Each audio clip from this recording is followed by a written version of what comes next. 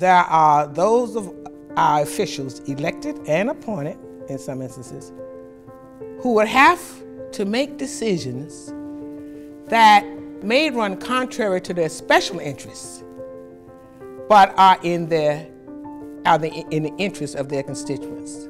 These are human beings who love this country and who, in the time of decision-making, made a political choice that was nothing short of brave, right, and fair, and that's courage. But this whole issue of the Confederate monuments, well, he had to do his soul searching, and he had to think through this, and it was fraught with personal and political risk. But he did what was not popular, and some may consider impolitic, but it was right. He understood history. He understands politics. He understands the culture of his people, and he did the courageous thing. So I'm just pleased.